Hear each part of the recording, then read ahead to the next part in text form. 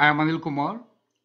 Welcome to my YouTube channel and the WhatsApp group Free Math Solutions. During these tough days when students are trying to learn from home, we are providing excellent services, all free of cost, from both the media, the YouTube channel and the WhatsApp group. You can always be a member there, post questions, and you'll immediately get excellent answers. Here is a topic of great interest, which is neighborhood of a point.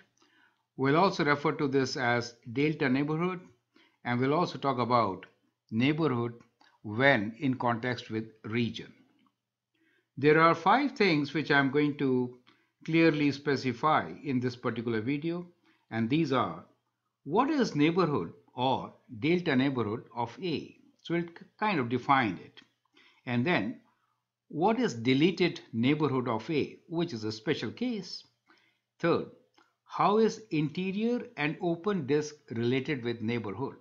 Now, there are many terms which are used along with neighborhood concept. So we have taken those 2 terms also, which is interior and open disk. Then, is delta positive? Well, it should be positive because we're talking about distances, right? And then, what is application or significance of this concept? So that is where we are going to end the video. Let's begin with the term neighborhood first. So the term neighborhood or delta neighborhood are kind of same, right? So let's be very clear about it. We are saying these 2 terms and we are saying they are same terms.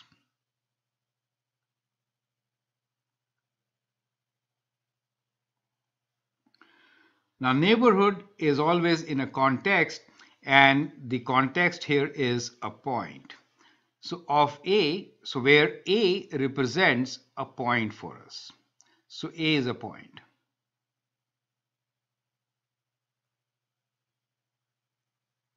So as the name suggests, we can say that neighborhood or delta neighborhood of a point is what? It is a set of points very close to A, right? So we can say neighborhood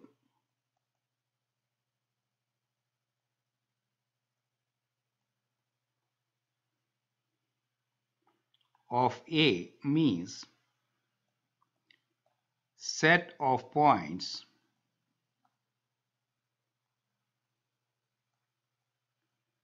very close to A, right? So that makes sense, correct? So very close to A. Now, very close to A, it could be in many different contexts. So if we are talking about a number line, let's say, and on a number line, if I take a point which is A, then very close will mean what? In that case, we'll say let it be just some distance away, which is plus or minus delta. So that is how we get the term delta. So delta defines how close.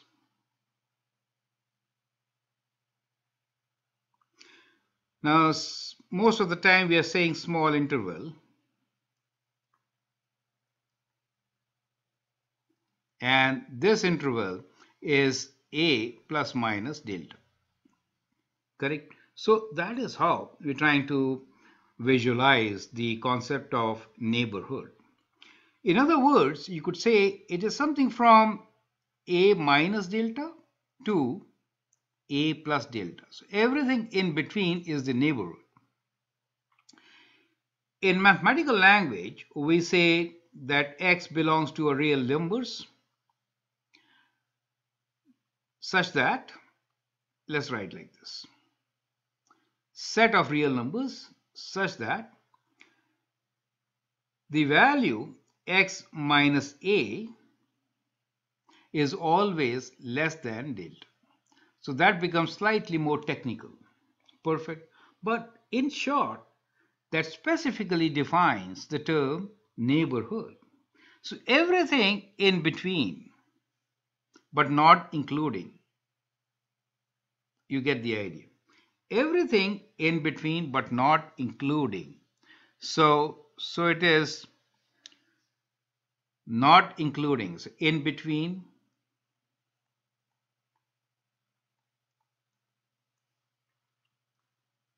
x minus delta and x plus delta. So that is not including, right? So not including extremes.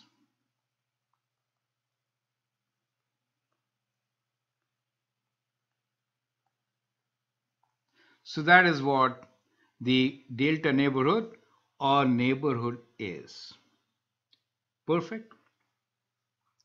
When we talk about space, in that case, the neighborhood will be a region around the point. So in that case, everything around this point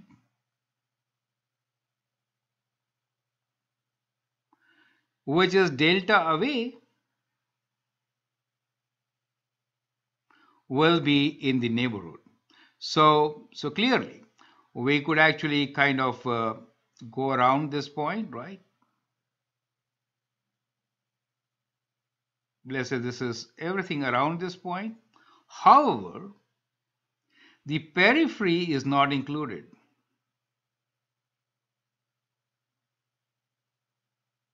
So within the point. So when we're talking about a space, we see it in this kind of a structure. And that is what is open disk. So this is the open disk for us, and the interior is inside.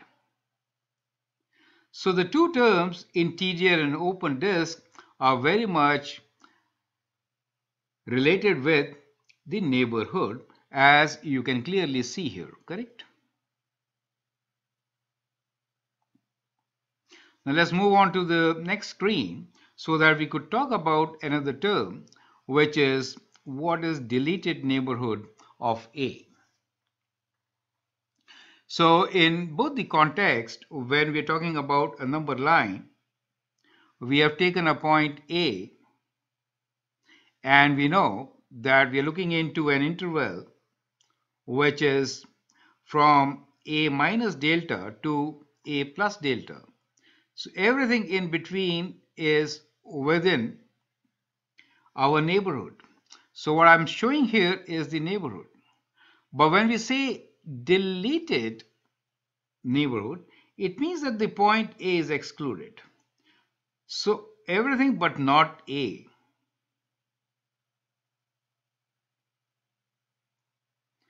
Do you see? So when we have an interval, and now this time the interval is from A minus delta to A and from A to A plus delta. So that becomes the interval. So A is excluded.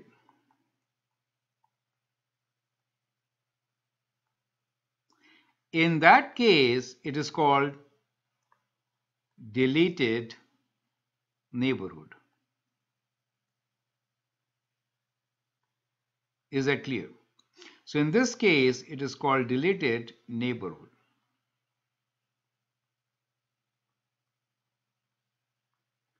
of A. So A is excluded. So that is what we are saying, deleted neighborhood. So if you go to the concept of the circle in an open space, then the periphery is not included. And now the point in the center is not included, but everything else is included.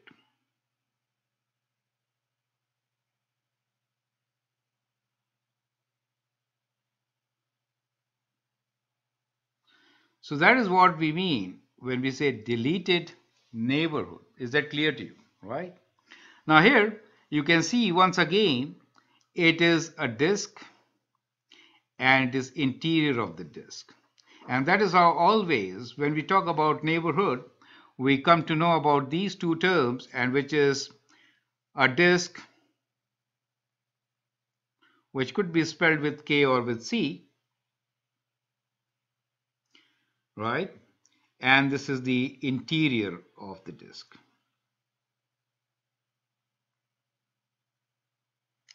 Let me write here, interior. Is that clear to you, right? Now, the next question which remains is delta positive or not? I think by now the question is absolutely clear. Is delta positive or not? Since we are talking about distances, it has to be positive, right? So let's take another screen here to answer this particular question, which is delta positive?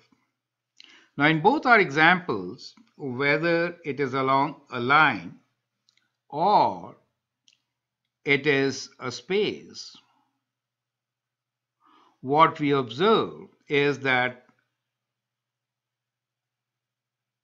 we're talking about distances.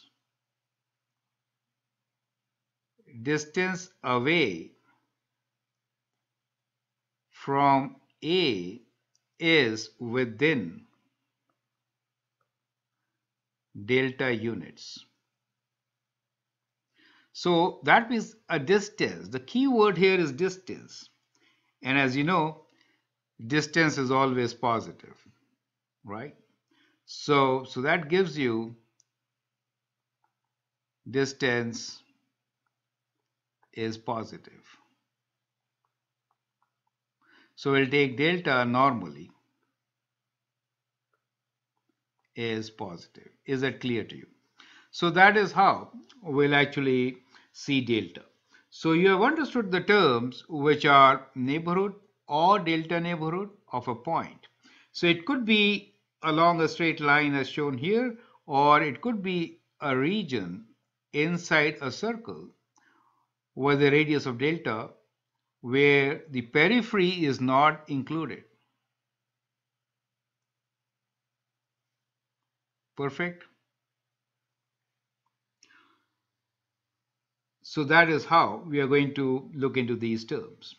Now the important question is, what is the application or significance of this particular concept? So now let's look into some applications. Well, calculus is full of applications. So the very first is limits.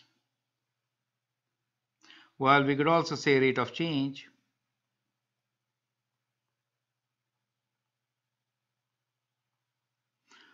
At times, we are also looking for behavior of curves.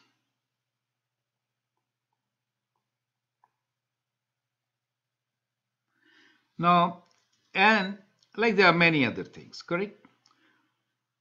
So likewise, we have many examples where the concept of neighborhood is very important. So what we are trying to say here is when we talk about limits, then we are actually referring to deleted neighborhood.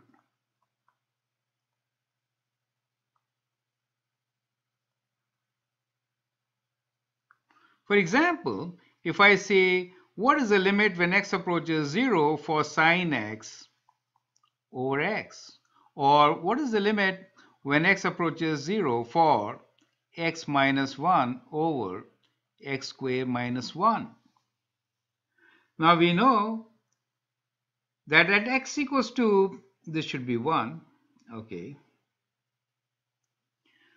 So in both these cases, we are interested in the value approached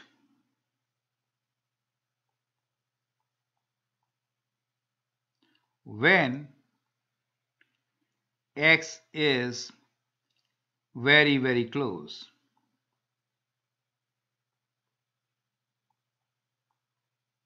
Or you can say neighborhood.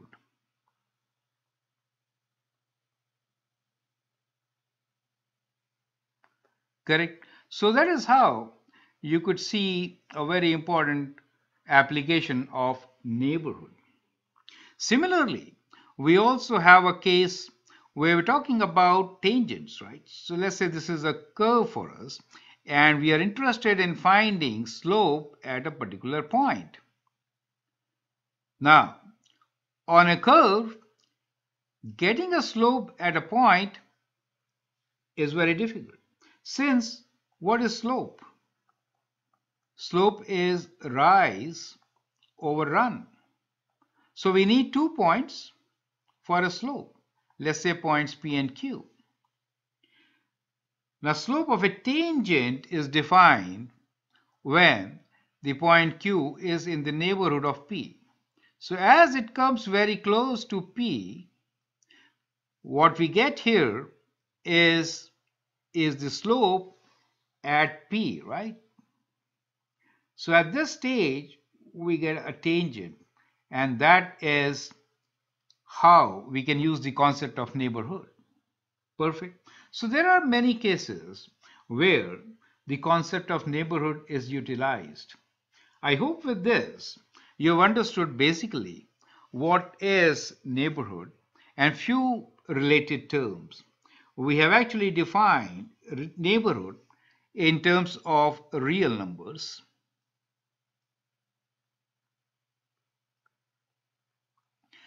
And we have seen how we see it linearly or in a region.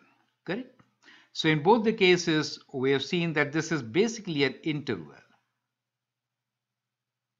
So you can treat this as an interval.